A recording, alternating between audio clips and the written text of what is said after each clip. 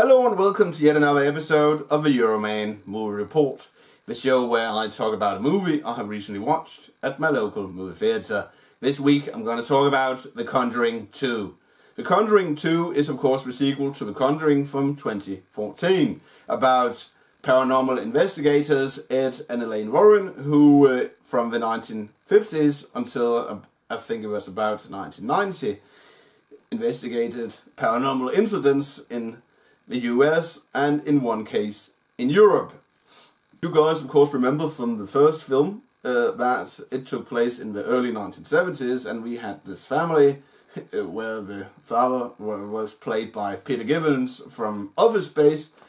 They had bought this house, and in this house they had gotten a demon infestation, and this demon wanted to kill the entire family, but the Warrens, together with the Catholic Church, drove out the demon.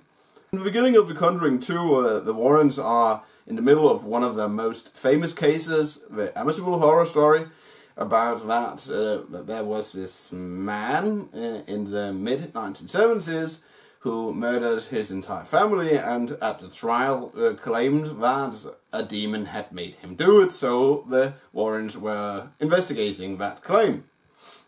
And in this instance, we see that the Warrens have gathered this seance at a table in the house where the murders took place, and Elaine Warren, once again played by Vera Farmiga, she moves out of her body and walks around in the house, reliving the murders. And there she comes across this demonic entity, which looks like a zombie nun with vampire teeth.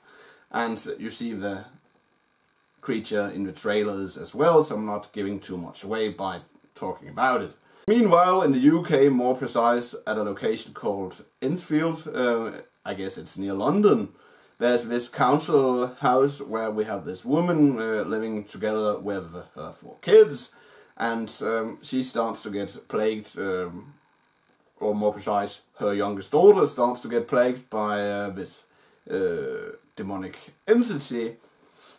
She starts to speak in strange voices and starts to levitate in the house, and furniture is thrown around, and this of course gets the attention of the Warrens in the US, and they travel to the UK to try to investigate, is this a real paranormal incident or a hoax? And the movie in general is somewhat scary. It's not scary, but it's scary, and it really contains some good jump scares, and I was fairly entertained. And the acting in general, Vera Farmiga as Elaine Warren and Patrick Wilson as Ed Warren, they do a good job returning to play the same characters from the first film. And we have Simon McBurney, the British guy who always plays this civil servant type in many other films. Here he plays this British paranormal investigator. And also we have Franca Ponetta, Maria from the Bourne films. She plays another paranormal investigator who is very skeptical about if this is a real haunting or a hoax.